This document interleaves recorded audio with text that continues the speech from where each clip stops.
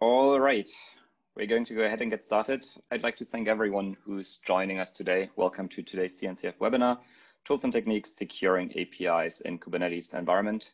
I'm Chris Jens, CNCF Ambassador Technologist for Cloud Native as a self-employed person, and I'll be moderating today's webinar. We would like to welcome our presenter today, Ivan Novikov, CEO at WallArm out of San Francisco.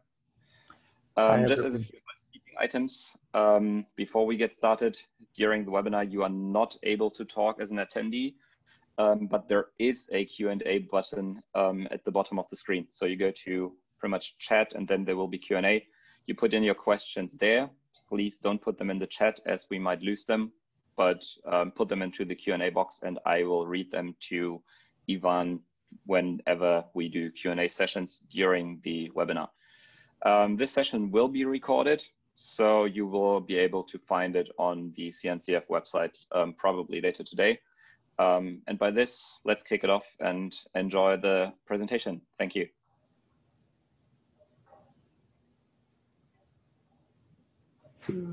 Hi, everybody. My name is Ivan. I'm the CEO of WallArm. I do application security, and also I'm a bug hunter and a white hat hacker. It means that I'm a practical expert in application security, and today I'd like to share some sort of experience and like application security related aspects of Kubernetes environments.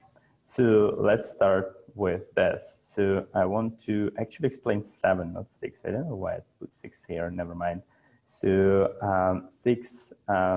7 points we need to take to build secure environment in Kubernetes. In particular, we need to protect our data, right? So the data that should be perceived by apps, and we need to protect entire environment and then take care about the application security, which is the most important part here, because as you know, so every single time when we're talking about data breach or some sort of like security incidents, we need to focus on this entry point, that initial like issue or initial vulnerability that was used by attacker. But I want to present everything in this direction to explain how to secure and how to build a security environment in Kubernetes itself, and then to explain how attackers actually may use that issues and how they can actually steal data because of like application security issues there.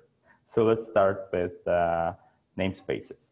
So first of all, I need to explain why we need to build everything and specifically this direction. So we need to remember that we want to protect our data, like data of our customers, I don't know, our orders, their like last and first names, emails, whatever, SSNs, never mind which kind of data. We cannot protect environments, apps, like service, something else. We need to protect exactly data. That's why we need to figure out how, like which kind of data we need to put where, how to operate with this data before we will try to isolate, secure, change. It's actually the same approach was built like years ago when like people just started to build like access control lists for networks or like other isolation things there. We need to start with the data all the time. For example, if I have like a pet ties online shop, I need to take care about my user data. There's like pets data, some sort of like kind, breed, date of birth of my pet, whatever. Carts itself, some sort of like current state of orders, items and their prices, and some sort of marketing things like banners, clicks, I don't know, webinars, whatever. So, and if I'll take a look at my data, so it will be a little bit more clear for me how to divide everything by that kind of data and how to build everything around that. It is related to this like microservices approach and like decentralized functions approach as well, but we need to understand that service is kind of function and data is kind of like the data behind that function. That's why we need to divide everything by data first before we will answer to a question how to like proceed the data by different functions. So it's kind of like a basic concept, but for some reason people actually avoiding that all the time. So I'm making mistakes. So as I said before, data is everything. And in best practice case, we can actually split everything by some sort of like data domains or data kinds, like personal data, orders data, whatever. But the real world is different. So, and we'll build on real apps. I mean, in particular, it means that when we are solving some sort of like business problem, right? So we want to sell this, I mean, pet toys or whatever it means. When we talking about that, we all the time will be faced with real kernel cases, and it could be like some sort of like caching things, like memcached or Redis stores that need to part everything because we need to make our operation faster. It means that we need to combine every single like piece of the data somehow for some period of time and some sort of temporary storage. And it means that we will break our isolations there. It's a kind of like exceptions there, and we need to take care about that as well. Plus, we will do temporary files, different storages, different log files, journals, whatever. It's also some sort of like exceptions of that, and we cannot divide just data by kinds, but we need to think about that, and we need to build our environment based on that fact. So otherwise, anyways, we will never build anything better than like random isolation, so architecture. So plus we have a front-end service, and in particular, it means that if somebody will able to find like a client-side bug in your application and exploit that bug, so that person will able to take an access to all the data, because technically your website will take all the data, login, passwords, I don't know, like everything else there. It's also a kind of like an exception from that like ideal world when all the data could be isolated between like different logical parts. But we need to think about that, and we need to try to divide everything specifically at data layer. So let's start with namespaces. As I said before, we will pass through the 7 stages, and we need to do it in specifically this direction, because everything we will describe later, almost everything there will be based on some sort of like previous steps, right? So idea of namespaces in Kubernetes, it's pretty like usual thing. I believe that you heard about that already. An idea here is to divide cluster to a few virtual clusters. So if you are in a tech for a while, it seems like virtual hosts for under the roof of like, under the hood of like one main host. So as it was like hosting providers for like 25 years ago. The same idea, but applied to clusters, Kubernetes clusters, how to split them by virtual clusters. And one useful quote from official Kubernetes docs I need to mention here as, so Kubernetes does not provide a mechanism to enforce security across namespaces. You should do that by yourself, it means. And you should only use it within trusted domains, and not use when you need to be able to provide guarantees that the user of the cluster or pod be unable to access any of other namespaces resources. So it means that this is kind of like logical thing, right? So you can apply namespaces to do something else based on that. Isolation, network security, whatever it means. That's why we need to start specifically from namespaces before we do role-based, network, spot, whatever. So, and point number 2, what is really unique about that, and what is bad actually about these namespaces, namespaces just kind of lists. You cannot create a hierarchy of that. You cannot put one namespace as a child of other namespace, a parent namespace. You probably want to do that, but you cannot. But we can do some hacks, and actually it's pretty usual hacks implemented by almost everybody who built production-ready environments based on Kube. So, and the hack here is we can use some sort of prefixes. We can define our own schema, like name schema, how to build, how to define namespaces in our own way, and use that to actually put different attributes there. So for example, it could be team name and environment name and or something like that. But since I already suggested to use this like database approach, we can also put a kind of data inside that namespace name, and then like split it by dash, or it's impossible to use dash by minus character or other characters we can use there. So for example, I want to suggest to use a sparse data minus staging, for example, to define a namespace that specifically address all the personal data at staging environment, or like PCI DSS related data at production environment. So it can help us later to build everything based on that and to apply access controls, to apply different policies based on that. And technically it means that we're doing attributes, right? So kind of data is an attribute there. Environment name is a kind of attribute there. We can add more attributes, adding that here by the same thing, right? And it means that, so technically it means that we want to build a kind of like basis to apply as a mechanism based on some sort of attributes. And this is an interesting fact there. I'll explain later what exactly we can build based on that. So a couple of links you can use to understand that things better. And actually, I want to give you as many like receipts as I only can. So I mean, valuable receipts we can use out of the box to build that. This is really links you can use to understand better how to work with namespaces, how to define the namespaces, and different use cases and insights from Google actually. So if you have any questions related to namespaces and specifically that idea to put that prefixes, let's discuss that, and then we will switch to role-based model. Do you have any questions there? Doesn't look like cool. There are any questions. Which is good, which is good.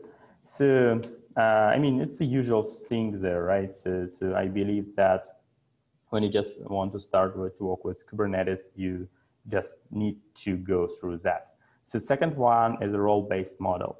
So what we did before with the namespaces, we technically mentioned that attributes-based thing, right?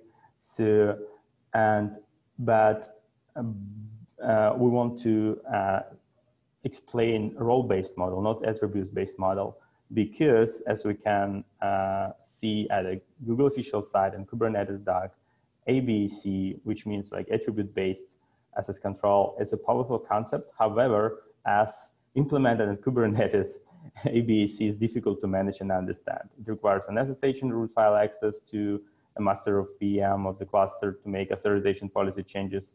And so it's, and for permission changes to take effect, the cluster API must be restarted, which is like non-useful way. That's why when we're talking about like role-based access control, when we're talking about like access control, we're talking about like RBAC instead of ABAC. But what we actually did here, we put some sort of attributes right in namespaces, and nowadays we can use the same thing to apply some sort of like attributes in RBAC.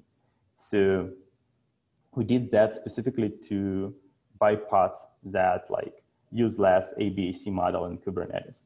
So let's proceed then. The core idea is it's a whitelist only. It means that everything that we never listed will be denied. So it's based on three things: subject, resource, and operation. So subject, it's like who, like developer, DevOps, team member, user, process, whatever. Resource as like with which kind of object, like pod or service or cluster itself, or other logic instances related to Kubernetes. And operation there means like which kind of action we want to allow to do. It's technically related to REST method. It could be like view or like modifications there, list, whatever. So, and a cluster role is additional object here. Everything actually related to RBAC based on two main objects. It's a role plus cluster role. We described role before, and cluster role is the same as role, plus it allows you to give permissions for additional things like non-namespace resources like nodes that we can actually avoid to do because everything there should be covered by namespaces. I mean, everything we made with Kubernetes. Resources and all the namespaces of a cluster, we need to avoid that as well. Never try to allow somebody to deal with all the namespaces because when you will do this wildcard, one day, if somebody will make a mistake and create another one namespace outside of the thing, I'll cover that case later. So the particular person will take an access on that as well. It shouldn't be there. Just list only that namespaces you want to create and avoid everything the rest. So, and non-resource things like built-in endpoints such as health or other things there, which is definitely useful for DevOps and operation guys. So it's a main idea, I guess, that you know that. So how to implement that to our ABAC concept? So actually the hack here is to, as I said before, to build some sort of like attribute-based controls using that RBAC role-based concept of Kubernetes. We can use that by namespaces. For example, we can use that context here and define some sort of security context and a use space and a namespace like pers data minus prod and define a user pers data prod minus reader, and it means that that particular user will be able to read personal data at production. And so we can take care about that privileges, and in this case, it will be pretty understandable, it will be pretty visible for us and for all the other folks of our team, plus it will be related to specific context, and we can use the same context to apply different like access controls, like network security, for example, or pod security based on that. So that's why I want to explain that case as actually as a reference design of everything we built before and Kubernetes in our own company. But if you know how to, extend that, so just let me know. Plus, once again, you can add as many attributes there as you want to explain namespaces better and to then build like this attribute-based access controls better than in this simple case. So if I have any questions related to role-based model, just let me know. And here you can find a couple of links related to role-based thing from the. I'm sorry, there is one question even sure. from before that was how do you enforce namespace rules? I think parts are actually answered already, but if you want to elaborate on that a little. Let me open the question. I'm not sure that I have you. It is, how do you enforce namespace rules? I got it. Yeah. Okay. So I'll cover that later. We need to enforce not only namespaces policies, but also all the other things we need to do there, because Kubernetes in this case is just kind of framework, and you can build everything based on this framework. And a little bit later, I'll explain. I have an additional slide, a special slide, to explain how we can keep everything under control and enforce everything there. So we can use open source tools, and so I'll explain a couple of them at the last part of my webinar today. So I'll cover that later. It's not related only for namespaces enforcement, and also related to everything the rest, like role-based as well, right? So you need to enforce that pers data prod reader like notation, right? So you cannot avoid that. You can define everything here, like you can make a mistake here and type like pres data instead of pers data, right? It shouldn't be there. So I'll explain a little bit later how to control that. Once again, Kubernetes is not, in terms of like this application security, Kubernetes is a kind of framework, and you need to build everything there based on your own experience and concept. And here, I'm here actually to explain actually my concept and my experience, how it's possible. I'll cover that enforcement a little bit later. Anything else? Yes, there is one question from Adele, which is, how does Kubernetes become aware of specific users or groups created outside of it?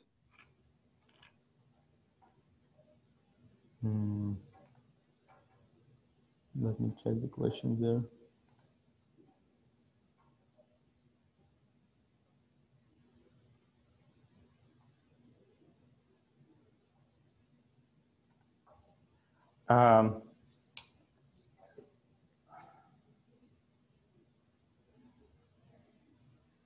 So if I understand that, like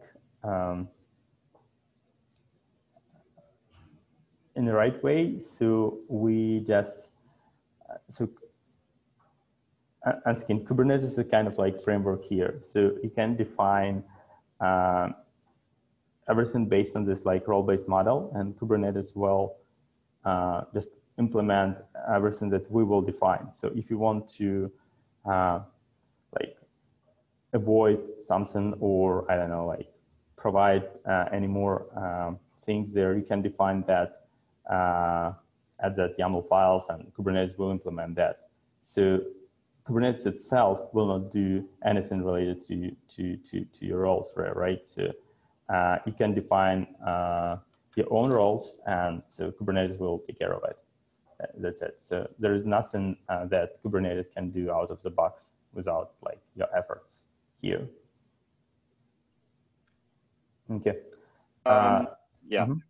Sure. He just rephrased, like, I mean, how does roles get associated with specific users or groups in RBAC? So how to associate user X to group Y in RBAC? So it's, I mean, it's not associated anyhow. So we need to create that associations. That's why we're using that. So we want to create, so we can create actually our own notation here to associate that. And then we need to define all the contexts to create these links. So it's a kind of hack how we can associate that. Okay, and that's it. Okay, so let's proceed with network policies then. So a couple of quotes as usual from Kubernetes official docs. So quote number 1, that by default pods are not isolated. So it means that they accept traffic from any source. So, and second quote here is like only once there is a network policy in a namespace selecting a particular pod, that pod will reject any connection that are not allowed by network policy, which is good. So it means that if you just start to declare network policy, you can be sure that everything the rest will be rejected. So you don't need to take care of it. So it means in particular that other pods in a namespace that are not selected by network policy will continue to accept the traffic. So it means for us that we need to apply network policy to cover everything. If we will miss something, so that pods will accept any connections, which is bad for us. And once again, to guarantee that we covered everything by network policy, we need to implement some sort of enforcement there. And to do that, we need to use some sort of tools. That's only one way how we can do that. In particular, it means that we need to apply some sort of like filters to our YAML files, config files there, and check that. So that's only one way how we can enforce anything in Kubernetes. But a little bit later, I explain with which kind of tools we can do that. So plus we need to remember that we need to disable metadata, like API metadata. It's technically etcd provided by Azure, GCP, or AWS access from all the pods to prevent local exploitations through server-side issues. It could be like an SSR app, it could be a remote code execution issues or whatever. So it's a lot of issues at application security level that allows attacker to send requests to intranet, may also affect that. I think that's why we need to disable the access. So in point number 2, we shouldn't forget to restrict access to Kubernetes services like dashboard, control panels, and others. And so a little bit later, actually right now, I want to explain 2 different cases, 2 different stories that happened with companies who missed that. So story number 1 is related to Shopify. So in that particular case, actually one folk at HackerOne, so which is a kind of like a platform that allows bug boundaries to send vulnerability reports to vendors and achieve some sort of like compensation for that from them. So he created a store at Shopify, his own store, and then modified template and add some sort of JavaScript there to open a new window at server side. So once again, that file actually rendered at server side, not on the browser, and put a metadata API there and achieve back some sort of results from Kubernetes cluster of Shopify, and he used that to steal their keys and credentials tokens from a cluster itself, and in effect compromised the entire cluster. So in particular, it means that he was able to run any code with the root privileges at each single pod, at every single instance there, which is definitely a bad thing, just by using that SSRF attack. And so everything there was based on the application security things. Definitely, so you need to take care about this metadata API if you're using Kubernetes at Google Cloud or AWS or whatever. Otherwise, you need to take care about your own like etcd placed somewhere else. So, and case number 2 here as a Tesla case. So it's more actually usual situation than this one, because in this case, you need to know how to cook that application server side issue like SSRF in this case. So you just need to find that. So somebody just found Tesla Kubernetes instance placed somewhere and log in there using just default credentials. It was just an unsecure administrative console. So, and as a result of that, so that person compromised entire Tesla infrastructure with a lot of data related to telemetrics and others, but we don't know what exactly was compromised there, but they mentioned at least telemetric data, means all the data with the tracks and routes from every single car of Tesla, including like your own cars if you're a Tesla owner there, which is bad. But this one, actually, this issue mainly related to like very old-fashioned network security access control things, plus some sort of like Kubernetes misconfiguration, plus default secrets. And this one is related to something more unusual application security things. And it's related to also to that fact that you can technically run your own code at your Shopify instances to make your like e-commerce platform more cozy. So that's why this issue happens there. So if you have any questions related to that network policies, it's a really good time to read that. Otherwise, I'll keep going and finally explain application security aspects of APIs, because nowadays we still work on this platform. So yeah, there are 2 questions actually. Okay. First one is, can we have a namespace selector and a pod selector field coexist in a new pod?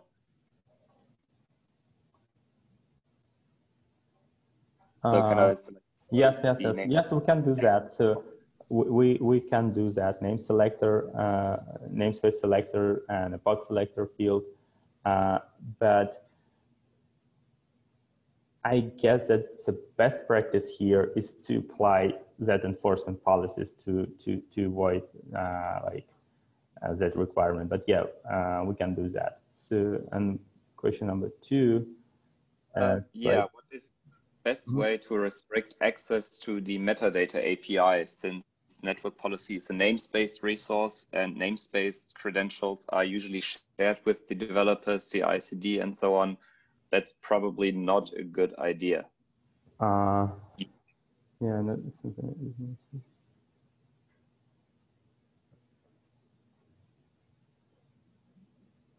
so actually, network policy is the best way there. So even if it's shared, so with developers, so never mind. So they will know that we restrict that access. You can also implement like some sort of like orchestration things like IP table 0. So you can also configure that at your etcd config. But if you are doing with this metadata API, so technically, so cloud providers, as I believe, already restricted that. Could you recommend net asset utility to run CI/CD chain to check that all network policies and selector pods in place modified? Yes, I'll do that. So I'll explain that tool at the last part, and the tool also will cover that. Perfect. That seems to be it. So let's go to number 4.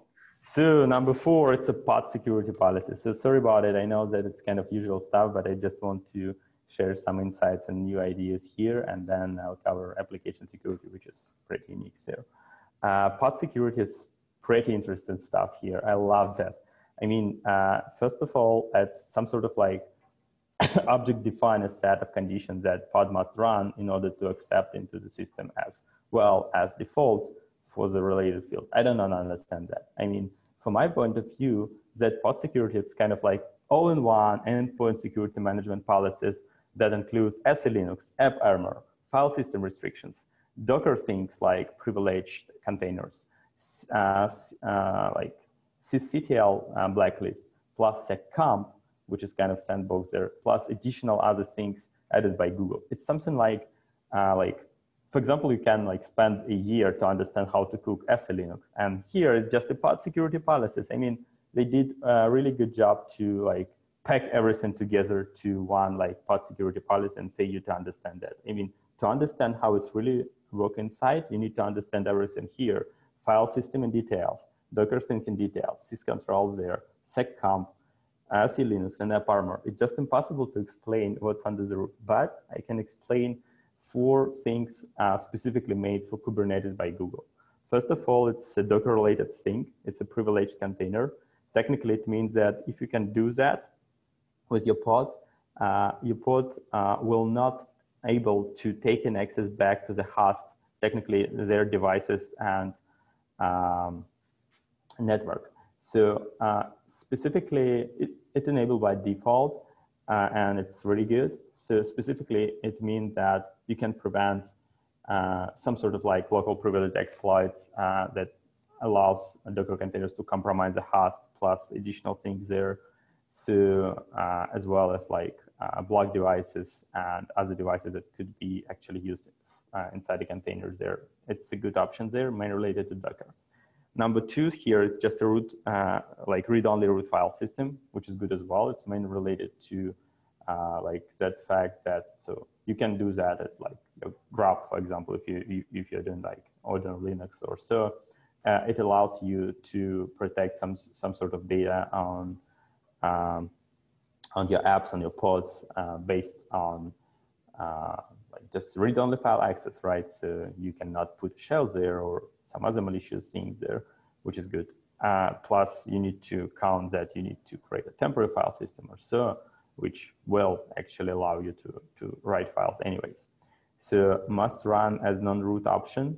This is some sort of like root or jail thing. So everything inside a pod should be launched as a non-root, which is good. So it's definitely a useful thing there. And if you can build your like infrastructure based on that, and you can deliver apps in this way, it will be super helpful to avoid fast exploitation. Plus, the last thing here is allow privilege escalation.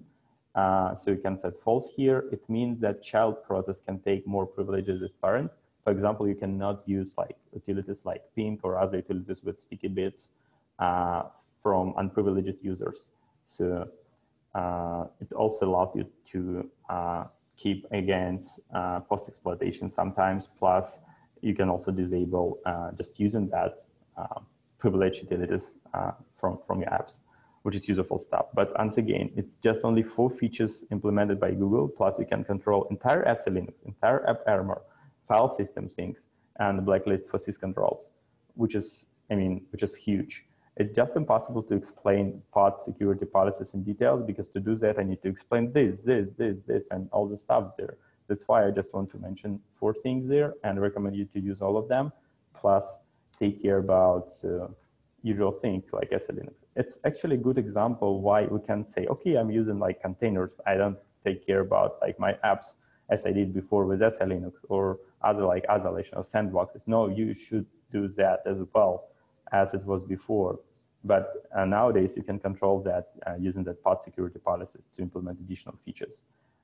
Plus, it can guarantee like a better migration if you did that hydering things before. You can run the same stuff on Kubernetes. So that's it. So 4 different links related to that. Once again, so the security context you can define to use pod policies there. Plus, this link number 2 is very useful to like put some, to understand that 4 things plus put some more things there, plus Kubernetes doc is pretty good and they describe everything there. But once again, to be able to cook these pod policies in the right way, you need to be able to cook AppArmor and SLinux and understand file system at a like deep level, plus Docker things we described here, plus syscontrols, plus seccomp, which is actually really, really huge knowledge. Anything related to that part?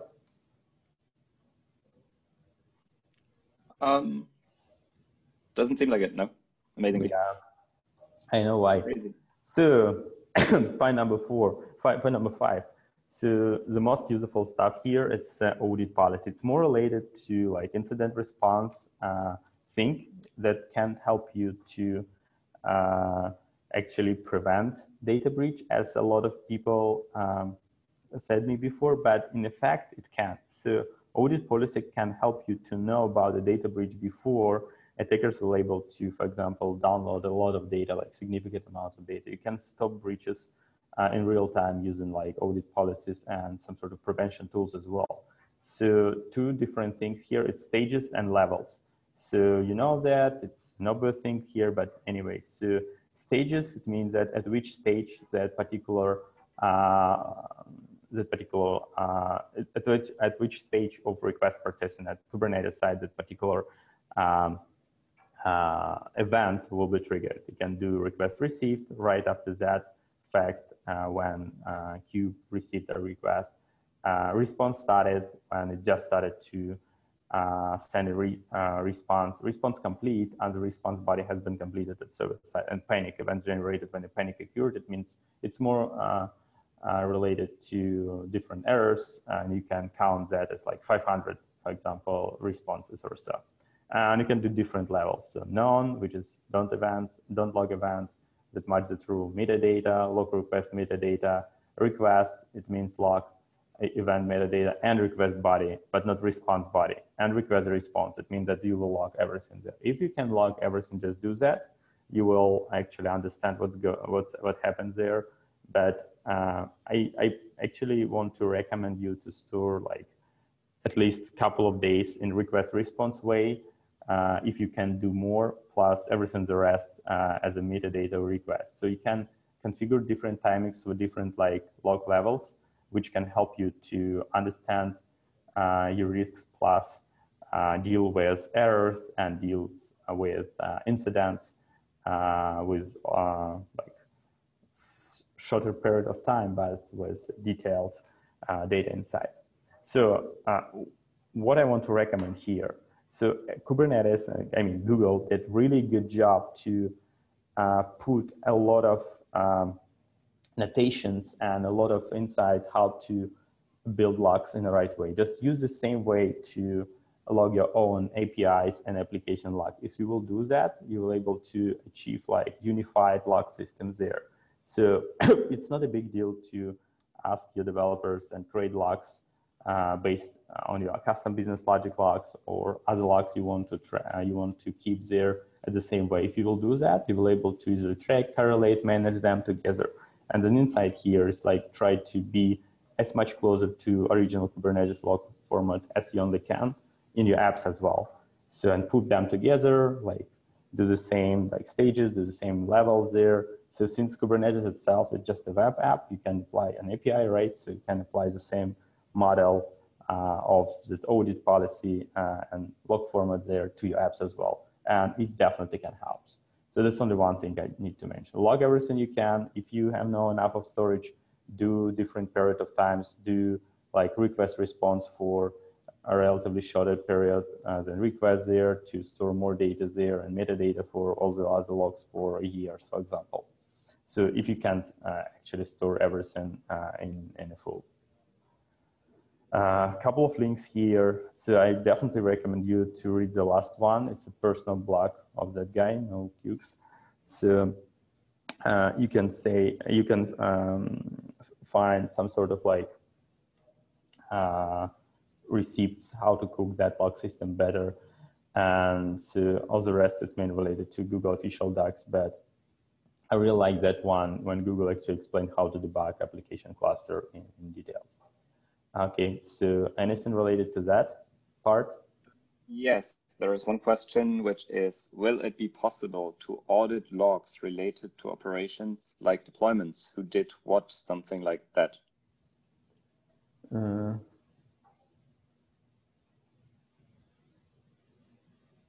So can you audit log operations like deployments? Who deployed it, for example? Mm-hmm.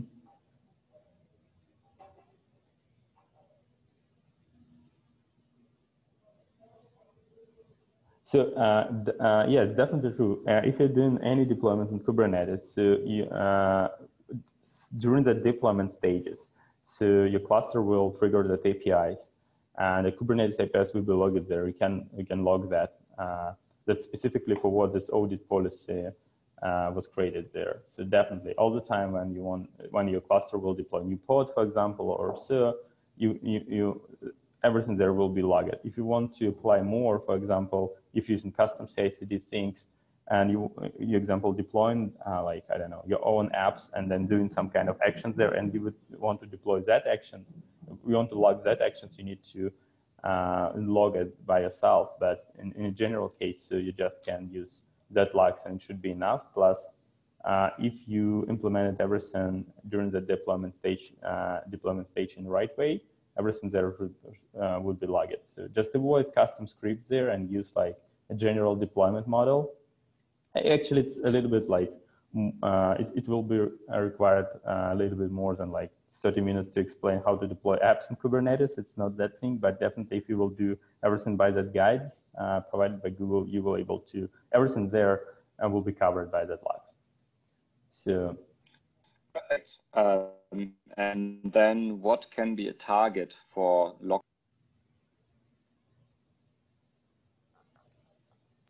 So where can log audits send things to? Yes, so sure, we can do a lot of things there. You can install your own Graylog cluster and put data there. You can do all the other storages. You can do in webhooks there. You can connect many sources there.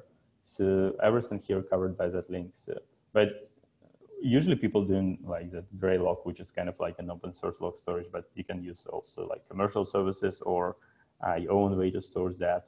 It really depends, but usually it's just additional cluster of Graylog there. If you're using cloud, so you can just buy that service there and connect it there, and everything will be there. And Amazon or Azure or Google Cloud. Okay, let's do part number 6. We're almost there. Credentials management. Sure. For all the people in the audience, please do put the questions into the Q&A sections, because of, we can't do everything in chat, and I will probably oversee things. So Q&A box, not. Okay. So point number 6, credentials management policy. So this is something that you need to do by yourself. Kubernetes will never help you with that. So Kubernetes will provide you a lot of like capabilities there. You can use tokens, like OpenID things or certificates. I prefer to recommend certificates only policies. It means that you need to issue a certificate for every single operation you need to do there, put some dates there, rotate the certificates. In this case, we can achieve 3 important results. First of all, we can use any public key infrastructure management tools and products to manage the certificates, which is like old-fashioned stuff. A lot of products there were invented. You can use them and connect it to your IDM or so. Everything there already solved. So, which I can't say about like just key management stuff. I mean, token management stuff, because somebody can just copy this token, forget the token somewhere, like put the token to GitHub. So it's, we need to improve that from a security side, and we will do that in the future, definitely. But nowadays, it's just much easier to use public key things and issue certificates for every single action there. Point number 2 here, that certificates only way will allow us to control that period of times, right? So because you cannot issue a certificate without like expiration date. So I mean, you can, but still. So you can put expiration dates there, and you will able to guarantee that the certificate will not be valid after that date, which is also better than just like a plain in plain text token or secret. So plus you can use object IDs for additional attribute-based features as leverage. You can apply additional logic there, and future you can connect it once again to your I don't know, like IDM things. You can do groups there based on that fact. You can do a lot of things based on that certificate. That's why I recommend to use that. Plus, it's just not as easy as it was with tokens to just copy and paste the certificate content somewhere. I mean, private key content certificates, the public information there, which is good. Plus, you can store it better. So a lot of benefits then. I know that it seems like old-fashioned way. I know that people would like to use something easier than certificates, but I highly recommend to use that because of the 3 points we will never achieve using anything else there. Plus, you can do it for not only infrastructure credentials, but also for all the services to make everything in one unified way. I know that this is kind of like an ideal world. For example, one day you will be faced with an integration with custom API of like third-party provider with no certificates authentications there, but use that as like frequent as it only possible. Plus, you can do another one, sync here as an encryption native support. Kubernetes, since like a couple of versions ago, introduced new feature called native encryption support. You can encrypt your tokens as it's stored at etcd plus all the other data if you want to do that. And so there's something like kind of like it's not a beta version, but I never heard that people use that pretty widely. But you can try, and if you want to, you can again follow that link and understand how it works there. In effect, so you can just define that you want to encrypt the data and store keys somehow. But I don't like that way because actually that keys will be stored at the same like storage as encrypted data, which I can't accept. So do you have any questions related to this? I can't actually recommend some sort of best practice instead of using those PKI management tools. And so certificates only access policy, plus rotate that in the right way. And to do that, it's better way to just implement certificates only access policies there. But it's something that you need to decide by yourself how to implement it in the right way. And definitely IDM providers can help you, but you need to understand like on which like main things your credential management policy will be based on. I want to recommend certificates only, like basics. Let me check. No questions. Here. Cool. So the last part and the most interesting part with the stories there, how it's relevant to application security. So we described 6 stages here, right? We described a lot of things, how to like protect this Kubernetes cloud itself. And nowadays I want to explain how it's relevant actually to application security. We can divide all the application security or application specific vulnerabilities in particular to 2 different things, to 2 different parts. The server-side things that can help attackers to get an access to pods, and client-side things that can help them to take an access to user data. So if we did everything right and like points 1 and 6, so definitely we can mitigate this risk somehow. So, but bad news here, as we need to implement everything in the right way, even if we will miss something, we can actually help attackers to bypass like entire barrier of 6 points. So, and related to client-side things, technically audit policies may help to identify exploitation if we did that in the right way, and we can like control every single piece of data there. But in effect, it's mainly related to application security itself than to Kubernetes security. In particular, because like if you have like single page app or something that works with your APIs based on Kubernetes, so the client side issues will be related to that part of single page app or JavaScript there itself and not related to Kubernetes. anyhow, as a first stage.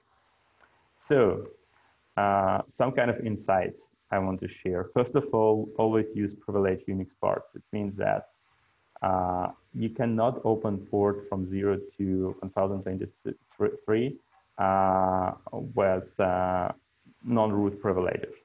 So it can help with overmapping attack. I'll explain that a little bit later. Disable TCP fast open inside Kubernetes sinks.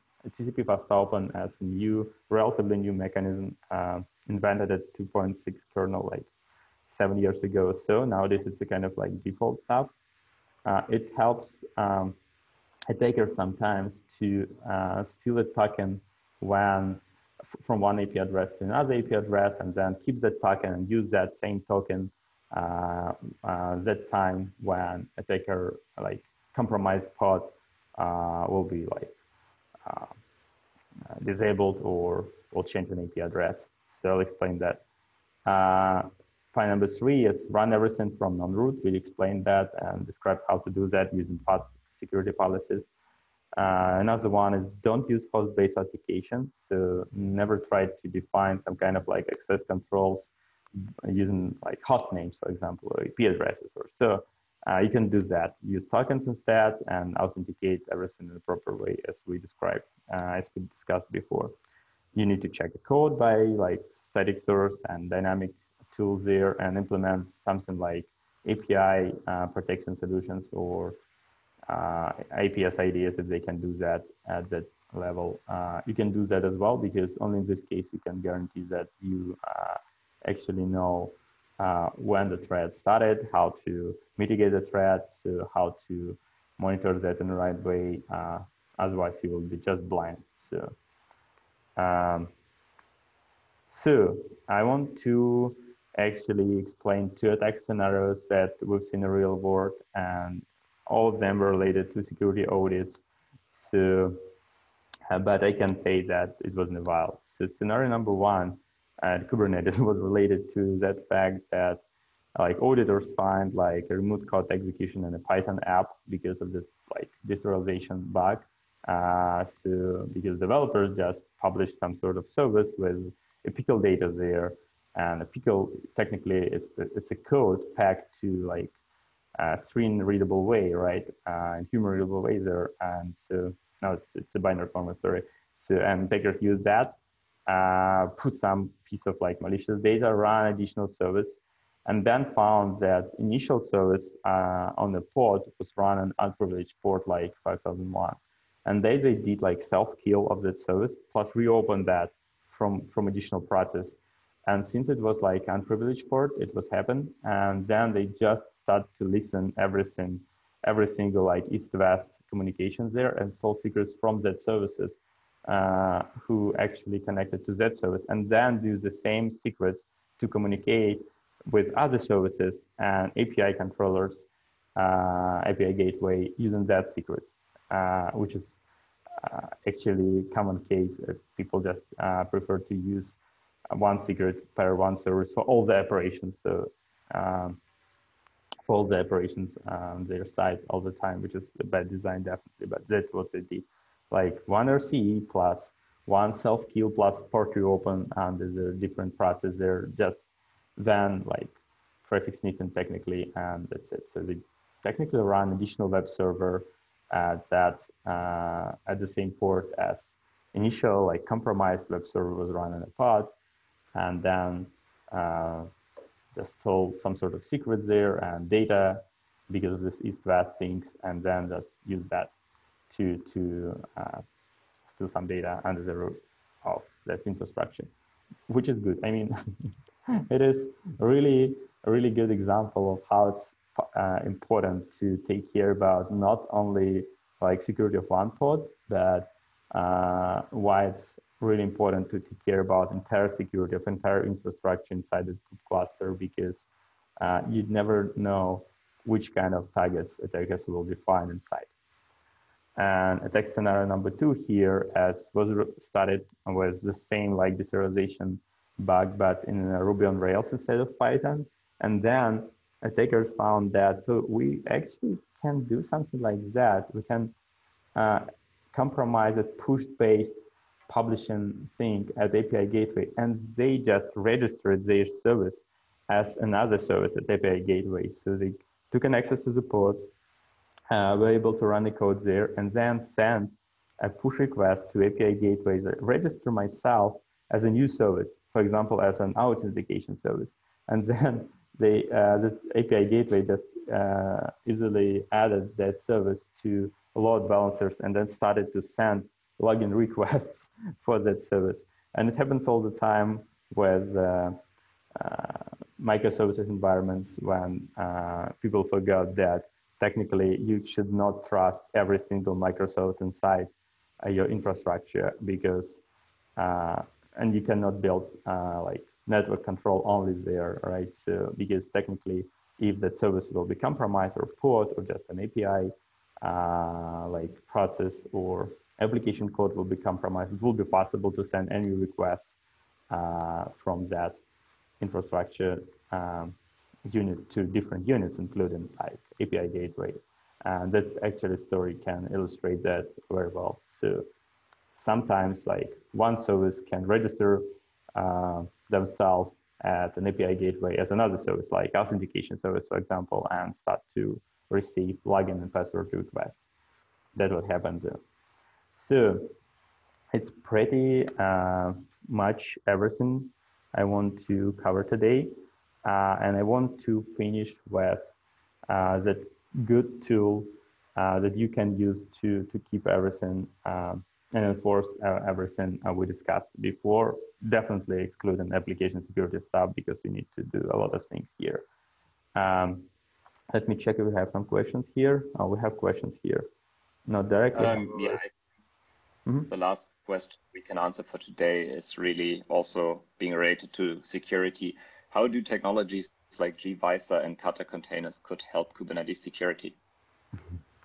So it's more like marketing question, I guess. So, but there's a lot of different solutions that can help with containers. And so to address that question, we need to take a look deeply at that technologies. But believe me, if you will implement everything here in the right way, and if you will able to manage that in the right way, I believe that it will be good there. Plus, that particular products can also help against like exploitation of your apps. They can help at that stage, technically at that like application security stage. When something bad will happen here, they potentially can catch that before it will be possible to exploit that. But I believe that they will be blind against that kind of attacks because they're pretty logical attacks there. But yeah, so they want to protect you against that level. I mean, point number 7 here, application security things there. Another question? Perfect. No, I think that's it. Everything we can do for today. So just maybe close it off. And again, there will be your contact information on the slide, so people can definitely follow up if they have more questions. I think there is Slack live, so just feel free to contact you, I guess. Sure. So the last point I want to explain today, it's like how to keep everything we made and changed. So that's exactly what somebody asked before about like enforcing things. So if we did everything we did only once, it will never guarantee our security. So to solve a problem, in security problem, we need to solve that problem as a process problem. We need to build a process that. In particular for Kubernetes, it means that we need to check that YAML configs all the time in the right way. And to do that, we can use some sort of open source tool, but I recommend KubeAudit. And actually, funny thing that tool was made by the Shopify company that actually got hacked, as we explained before, because of the SSRF issues there. And they actually invented that tool to technically protect themselves against things like this in the future, plus to help everybody else. It's an open source tool. You can download it there, and you can do a lot of things there. They've built some sort of like out-of-the-box controls. You can define your own controls. You can define enforcement policies there. You can apply additional stuff. If you wouldn't like to do that, you can just do your own YAML parser and enforce your own policies there, and then apply that. So, but once again, you need to build this enforcement layer somewhere else of Kubernetes itself. So, which is kind of like a narrow thing here, but that it is what it is, right? So it's more related to framework. And if you want to enforce something, you should do that outside of the framework. And you have a lot of tools, or you can do your own YAML parser or write a couple of scripts there. But KubeAudit is really good, mainly because they did a lot of like built-in checks. So a couple of links, it's GitHub Shopify KubeAudit plus Kubernetes security cluster guide, where you can find like a lot of other information how to do everything we discussed here in the right way. Not everything, but like a lot of things there. So if you have any additional questions, just let me know. So you can write me directly on Twitter at this is my Twitter name, or ask question at like one website, or you can also like look at our web page to find some contacts here. And we have the Slack channel where you can ask questions in like a chat way if you prefer to. Perfect. Thanks, Ivan. Great presentation. All right. Thank you so much. Also, because of time and people already dropping out, thank you so much for joining us today. Again, the webinar recording and slides will be online later today. And yeah, we look forward to seeing you at the next webinar from CNCF. Thank you so much and have a great day. Thanks, everybody. Bye.